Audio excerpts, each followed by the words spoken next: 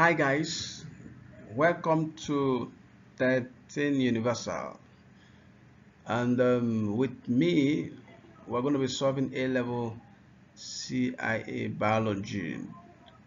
This is schedule. Okay, so we're going to be looking at nucleic acids and protein synthesis series 2. So don't forget that um, we have done series 1. Check our videos. You will find a lot of other series we've done, and they will actually enlighten you. You learn a lot. So let's come with me with your writing pad and pen. Let's solve some questions. All right. So the first question says the diagram shows part of a DNA molecule. How many hydrogen bonds are involved in holding these strands of DNA together? Okay. So how many hydrogen bonds? Pause the video and then try it. How many hydrogen bonds? Now if you check here, you see that this is adenine, thymine, guanine, so this is complementary base pairing. So the question is how many hydrogen bonds are formed between this and that, and then we'll count it. Just don't forget that. All right, 2 hydrogen bonds are formed between adenine and guanine. That's 2. 3 hydrogen bonds are formed between guanine and cytosine.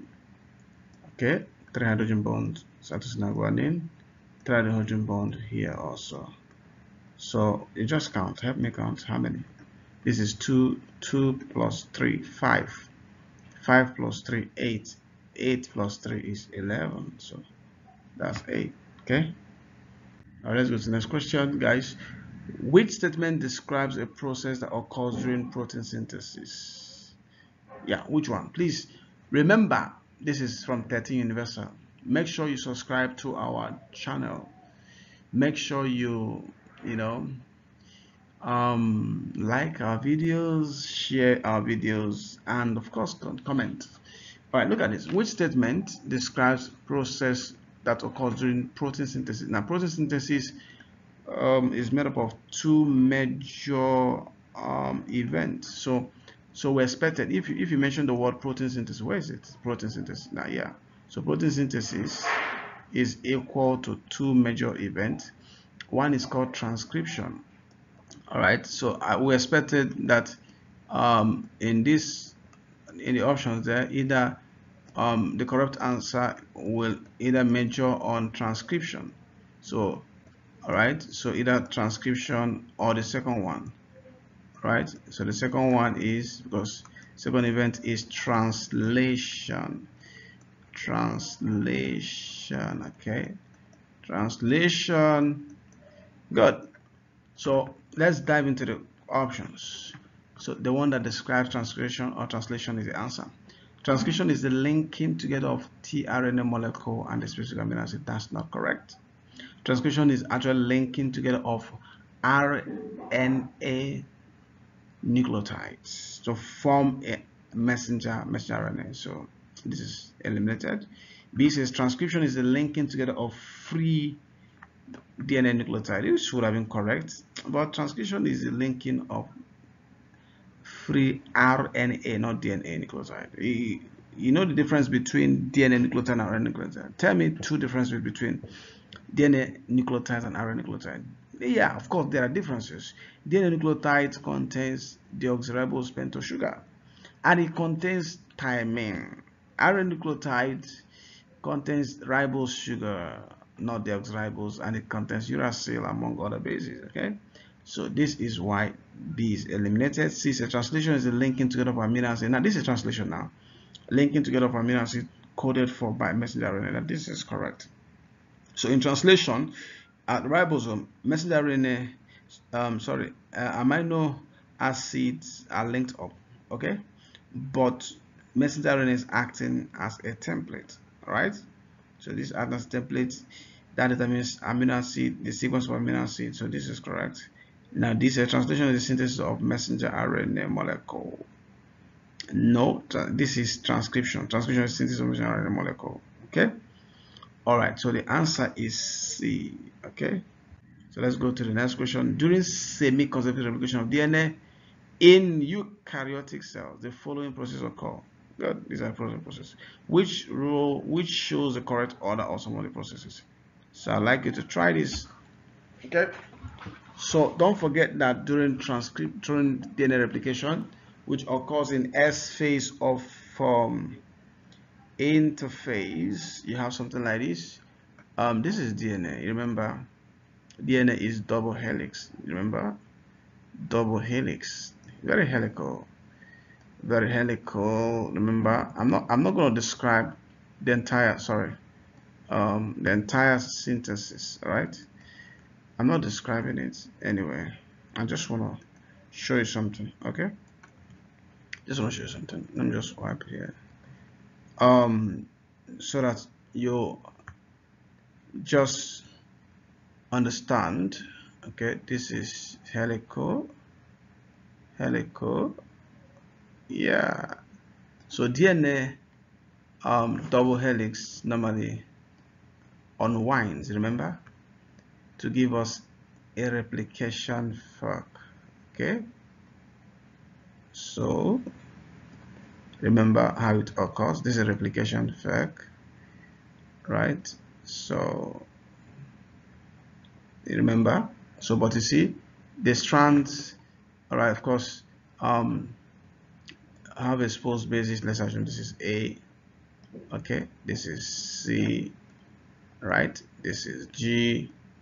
Now just using this for example, this is maybe T, and you know this strand, if that point is A, this will be T. Okay, T and A are complementary, and this will be G because the other one is C, the other one is C because the other one is G. Okay, T goes with A. All right. Okay, so the question says, of course, these two strands will be used as a template, all right? They use as template. Is that okay? All right, this is 3' to 5', of course, in the same direction as the unwinding process does. Right, so let's look at this. That's the first thing that happens, and of course the second thing that happens is that free activated nucleotide will be added by DNA polymerase, you see, you know, against the complementary base pairing. All right, so for this other one, the other one A, T is going to be here, okay, and then this is a nucleotide, this is C, is going to go with G. All right, this along that template strand, G will go with C, yeah, and then T goes with A. Okay, so they form hydrogen bonds. So these are nucleotides forming hydrogen bonds. So of course, you know, this is G that goes with a C. They form triple hydrogen bond. This form triple hydrogen bond also, two hydrogen bond. Okay, T against. So look at it. So don't forget. All right. Of course, once that happens, then DNA polymerase will now form phosphodiester bond, linking this nucleotide to form, all right, a length of DNA. Okay. All right. So you see the sequence of events. That's what we want to look at now. Look at, guys. So look at what's the first one that happens. The free nucleotide and hydrogen bond. Okay, to expose base. Is that the first one? Hydrogen bonds are broken between completing bases. Well, that's not the first one. Well, look at the first one here. 5. The DNA double helix unwind. That's it. This double helix unwinds. Okay, it's unwinding. So let's go to option. Which one starts with 5? C and D. Yeah, those A and B eliminated. All right, they're far away for what we're looking for. So when it unwinds, how does it unwind? Okay, covalent bond formed between the cell receives signals. No, this is out of it. Cell receives signal to begin to divide. This is about cell division. We're talking about semi-conservative replication, not cell division. Hydrogen bonds are broken between the complementary bases. Yeah, I think this is correct. Okay. All right, because for these to separate, you remember that helicase enzyme breaks this hydrogen bond. Okay. Yeah, it breaks it between these bases and that basis, between the basis of the two template strands. So that's 5, then 2, and then once it's broken, what happens next? Okay, once it's free nucleotides are hydrogen bonded to that. That's what I showed you here. So this is a nucleotide, DNA nucleotide. They form hydrogen bond with the complementary bases on the exposed strand. Okay, that's it. The third thing that happened. So this is where D is out.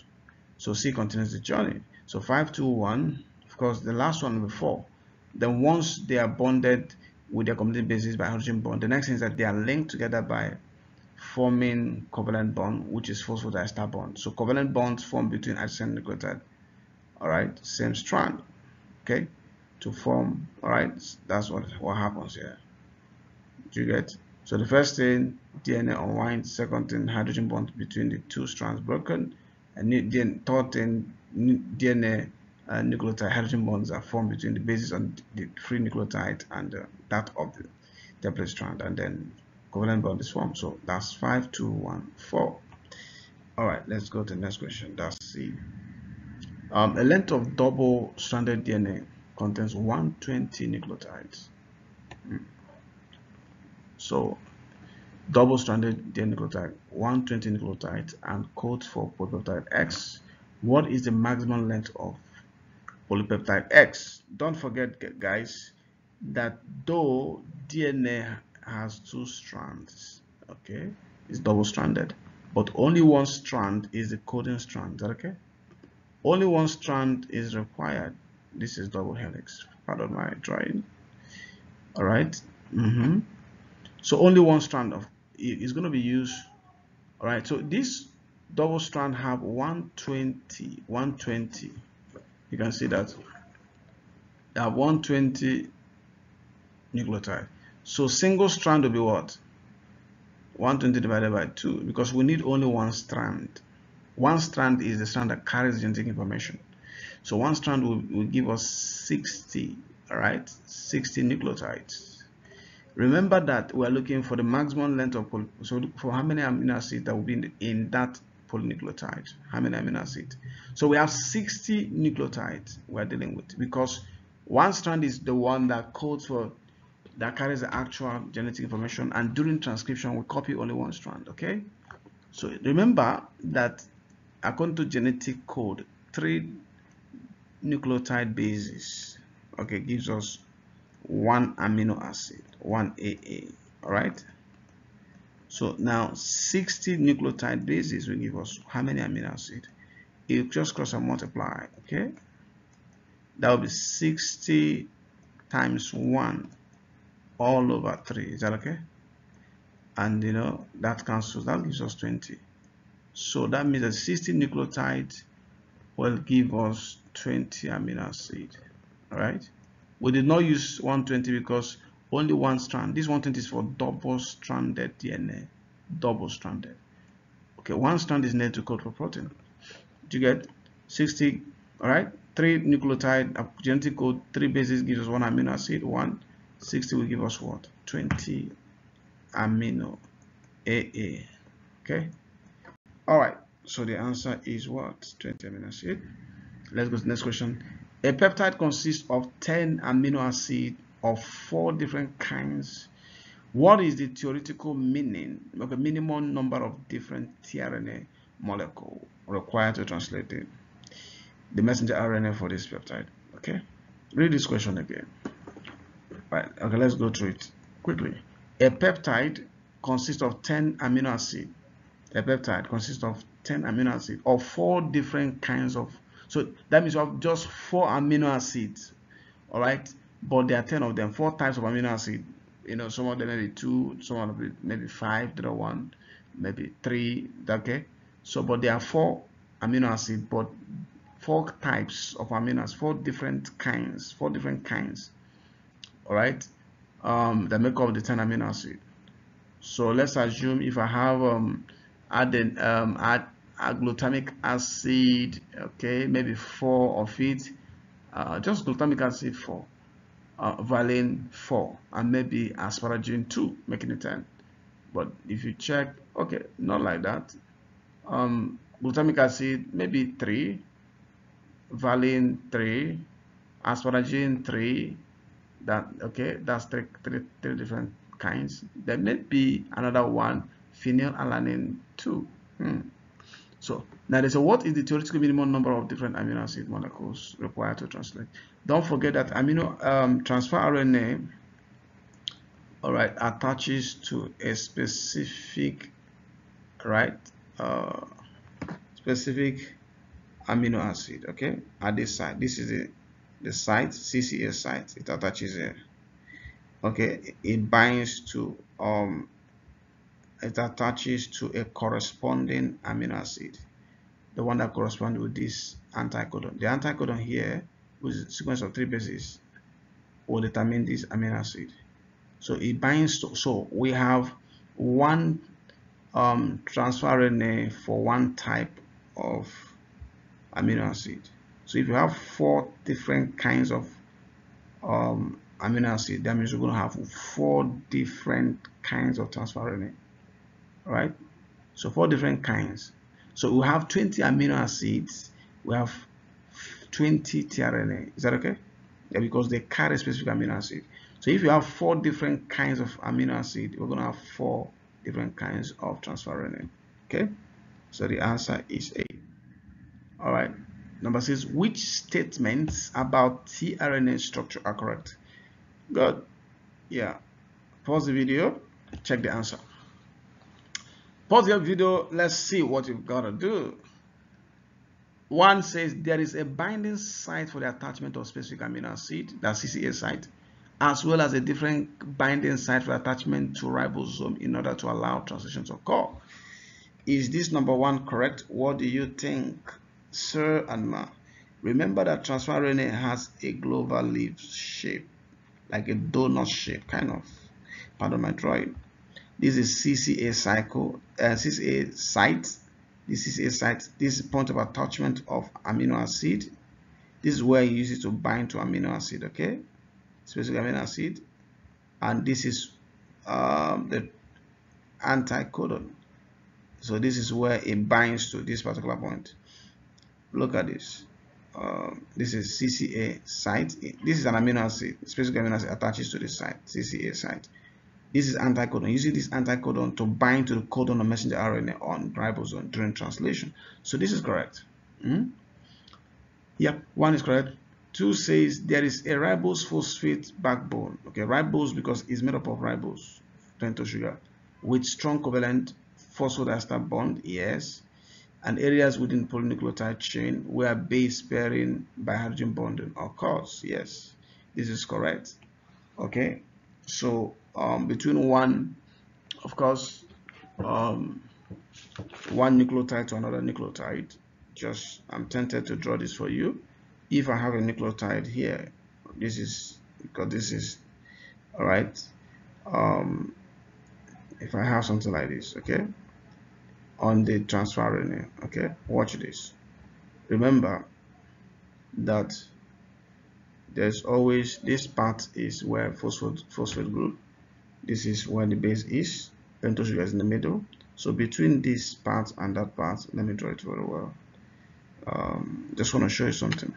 So this is, that's as before they joined. This is a nucleotide. This is another nucleotide. This is another nucleotide. They're going to finally join to form. Okay. All right. So between this and this is ribose sugar. This is phosphate. So they're going to form ribose sugar phosphate backbone. This is the base. This is where base attaches, which is complementary to another base. Okay. So 2 is correct. 3 says there is a section known as anticodon that contains the same triplet bases as a triplet of DNA bases that has been transcribed to produce the messenger RNA codon. Now, of course, anticodon is similar to triplet bases of DNA because both of them are complementary to codon on mRNA. I explained it in the first video. Okay, yes. However, they are not the same. Okay, because I mean tRNA and DNA, they are not the same. The bases are not the same. This has uracil, this has thymine. So, and of course they have, of course, different ribose and pentose sugar. But of course, this DNA doesn't have uracil. It has on thymine. So they are not the same. Okay. So the answer is only 1 and 2 that are correct. 1 and 2. Okay, what does the process of transcription require? Yes, what does it require? During transcription, what is needed? ATP is needed to activate or phosphorylate free RNA nucleotide. Okay, DNA is going to act as template, a strand of DNA. Okay, free nucleotide, RNA nucleotide will act as building block. Yeah, this makes sense. Now in transcription, which is synthesis of messenger RNA, transcription is synthesis of, so we're making messenger RNA here, we are constructing messenger RNA. All right, DNA is needed here. No, messenger RNA is not needed to construct messenger RNA. This is wrong. Messenger RNA is not needed. This is wrong. We don't need transfer RNA in transcription. It doesn't occur in ribosome. It occurs in the nucleus. So that is why A is the answer. What is the maximum number of hydrogen bonds in a length of DNA contains 700? Good. This question can ask you what is the minimum as well. Don't forget that for DNA, adenine forms 2 hydrogen bonds with thymine. That's complementary base pair. This is very important. And don't forget that guanine, a purine, is guanine G, forms 3 hydrogen bonds with cytosine. But if it's in RNA, adenine will form the same 2 hydrogen bonds, but with some other base called uracil. That's for RNA. This is for RNA, okay? Now, but we're dealing with DNA here. Can you see? Okay. Now, if you check these two, check this. This 2 forms two hydrogen bonds. This one 3. The maximum number of hydrogen bonds formed by bases is 3. So 700 times 3 will give you 2100. If the question says maximum, if it says minimum, the minimum is 2. 700 times 2, that gives you 1400. So in this case, we're dealing with maximum. So this is going to be D. Pause the video, okay, or listen to it again. Ask us questions. We're waiting to answer your question. All right, number 9 says, what type of molecule is always the end product of transcription? Remember, the end product of transcription is mRNA. Transcription is synthesis of messenger RNA during protein synthesis. All right, I've told you the answer. Okay. Yep. So it's very correct. Now, straight to the point. The table gives tRNA anticodon. Okay. Yeah. So pause this video. Try this. If you get this, I'll buy you chocolate. Yeah, I'll buy chocolate in a minute. All right. Just let me know. Now they say the table gives tRNA anticodons for 4 amino acids. This is the amino acid. This is the anticodon. Remember that anticodon determines the amino acid attached to tRNA CCA site. A cell makes a polypeptide with following amino acid sequence. Okay, guys, look at it. This is the first amino acid. This is the glutamic acid. This is asparagine, threonine, proline. Then the question goes, what was the sequence of bases on the strand of DNA which was complementary to the messenger RNA from which this polypeptide was formed? Remember, like I said always, all right, anti-coding of transfer RNA is similar to the base triplet of DNA because both of them are complementary to messenger RNA. Don't waste your time, guys. Anytime you are given anti-codon and you are asked to convert it to base triplet, just the only difference is whatever you find U, put T. Simple. All right, whatever you find U, put T. If you are moving from DNA to transfer RNA, whatever you find T, put U. Look at it. This is glutamic acid, right? Let's go there. See the anticodon. CUU. Remove U and put TT because DNA doesn't have uracil timing. So let's go CUU. So it's going to be CTT. Simple. It's not going to be GAA because they are not complementary. It's not going to be CUU because DNA doesn't have uracil. So you see the answer has shown up here. A. CTT. Okay, let's go on. Asparagine. All right, let's go to asparagine. That's UAA. Remove U and put TTA after CTT. TTA. TTA. Let's do more one. The next one is troline. Troline is what? UGG. Just remove this T and put T. Remove this U and put T. All right, it's going to be TGG. So that's it here. TGG. Last one is proline. Proline is GGA. The same thing. All right, the same thing because they are all found in DNA. So the guanine is in DNA and tRNA. The same thing with adenine. So just put it there. So the answer is A. All right. So guys, I hope you're learning. I hope you're learning. Okay, this is interesting. I want to thank you for staying there. Okay, please make sure you subscribe.